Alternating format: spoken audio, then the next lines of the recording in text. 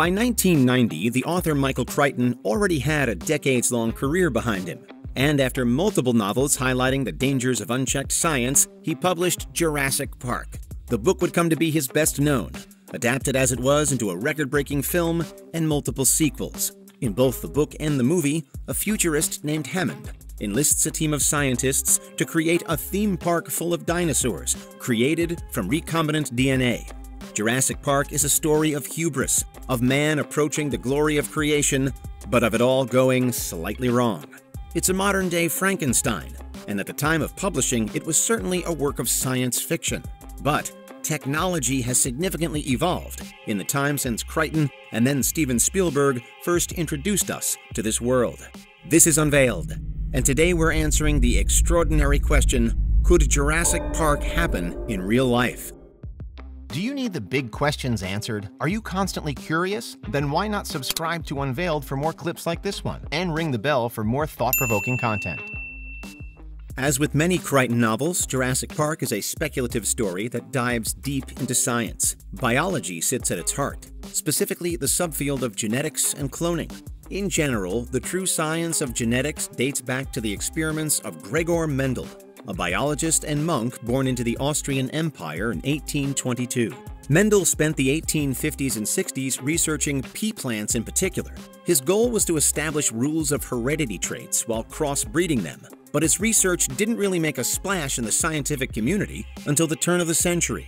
A lot has happened since then, though, and research into genetics has progressed on a somewhat parallel path in the interim.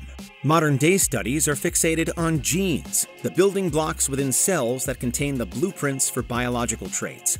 They're linked to, but not the same as, DNA. It might be said that if genes are the blueprints, then DNA is the pencil used to draw the building. All known organisms, from a microscopic virus to the largest dinosaurs of the ancient past, are built out of DNA, and therefore wholly dependent on genes. DNA can also be thought of as complex particle chains, with these chains containing all the genetic instructions that eventually lead to the development, function, and reproduction of all life as we know it. The first steps towards discovering DNA occurred only a few years after Mendel's pea plants. A Swiss researcher named Friedrich Miescher discovered nucleic acid inside white blood cells in 1869. A Russian researcher, Phoebus Levine, developed ideas on the structure of DNA, first hypothesizing the existence of nucleotides in 1919. Various scientists each found pieces of the puzzle in the mid-20th century. James Watson and Francis Crick are most famously credited with the discovery of DNA. But there was a great deal of work and a great number of prior breakthroughs before them, and much of even what they achieved is now more widely thought to have been made possible only thanks to the concurrent research made by the lesser-known Rosalind Franklin and Maurice Wilkins. Nevertheless, understanding the structure and function of DNA was central to expanding upon Gregor Mendel's early dabbling with what would come to be known as cloning. At its simplest level, the purpose of cloning is to recreate the genome of one organism inside of another. Sometimes the goal is to enhance or copy specific physical traits. Other times, scientists are looking to create an entirely identical organism.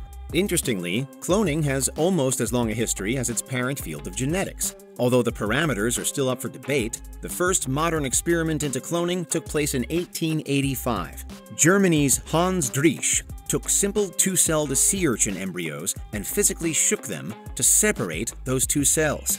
It was found that, from that point forward, each then split and developed into an individual urchin. Afterwards, and for the next century or so, chemists and biologists intensely studied embryonic cells. By the late 1920s, the importance of the cell nucleus in embryonic development had been realized. And around the same time that Watson and Crick were publishing their research in the 1950s, other scientists, Robert Briggs and Thomas King, were already transferring embryonic nuclei from one frog cell to another. In the eyes of many, this marks the first time that an animal was ever truly cloned. Fast forward to the mid-1990s, though, during and just after the time of Crichton's Jurassic Park, and the field jets into overdrive. By now, scientists are about 6 years into their journey to map the human genome. DNA and RNA research in general has been around for almost 50 years. Nuclear transfer research has progressed to mammals. Embryonic cells can now be cultured. Specific genes can be spliced into or out of the nucleus. even if we don't yet fully understand the implications.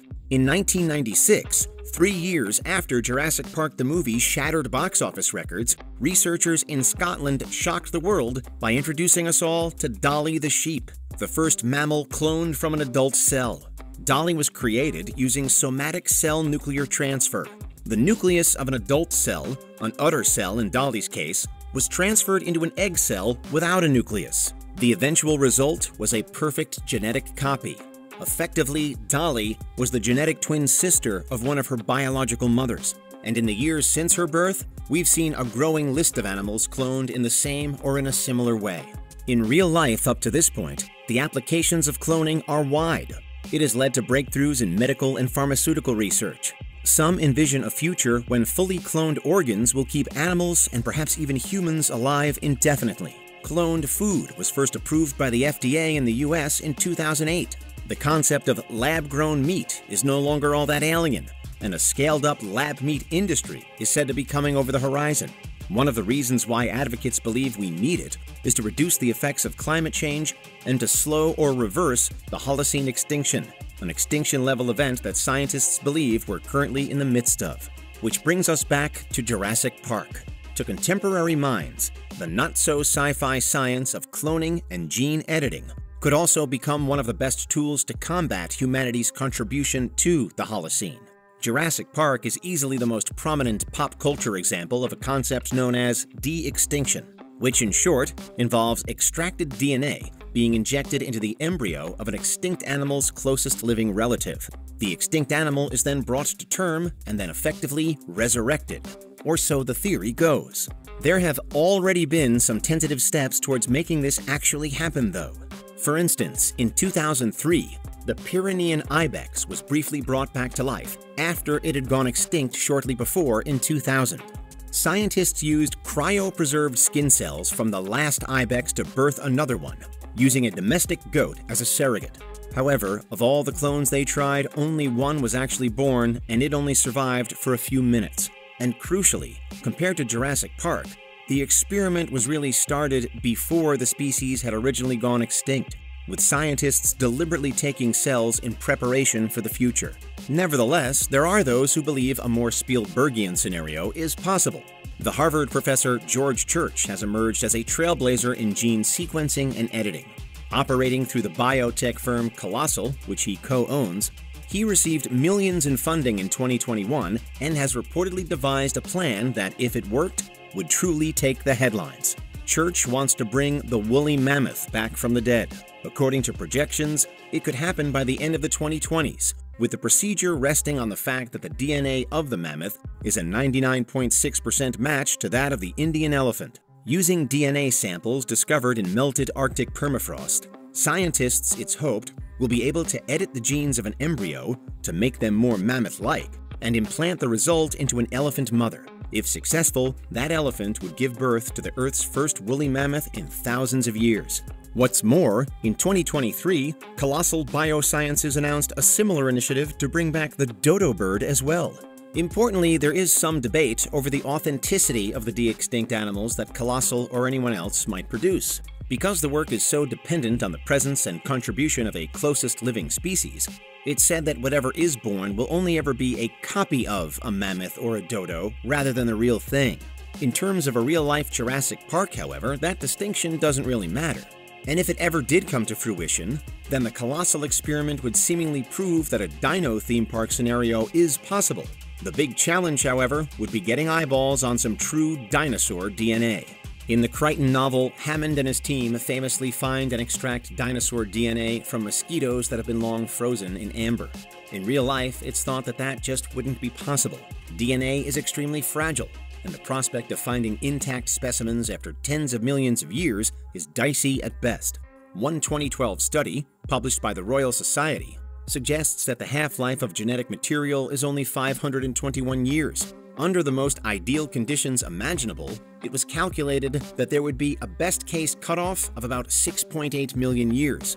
And in truth, most DNA samples that have been discovered are less than 2 million years old at best. The dinosaurs breathed their last some 66 million years ago, so all signs are that we'll never have the DNA we'd need, even if it were possible to bring them back. That said, some possible samples have been found before.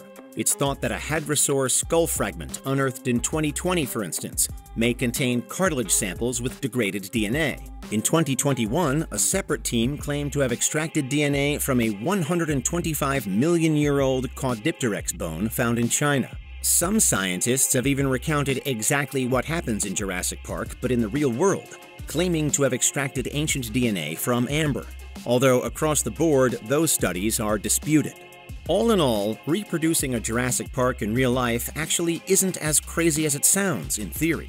And unlike in 1990, when Michael Crichton's novel was published, a lot of the technology to make it happen does now exist. Were scientists able to find ancient enough DNA and a viable modern-day embryo in which to implant it, then we perhaps would have a dinosaur.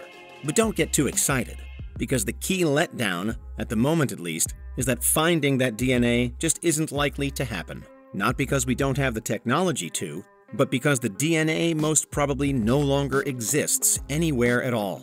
So, barring the freak discovery of a mass dino graveyard that is frozen and perfectly preserved, that's why Jurassic Park is never likely to happen in real life.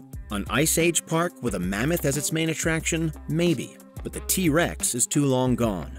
Of course, there are some ideas that scientists might one day be able to backtrack through the DNA of living species far enough to recreate a hybrid dinosaur rather than to resurrect a real one, but that's for another time.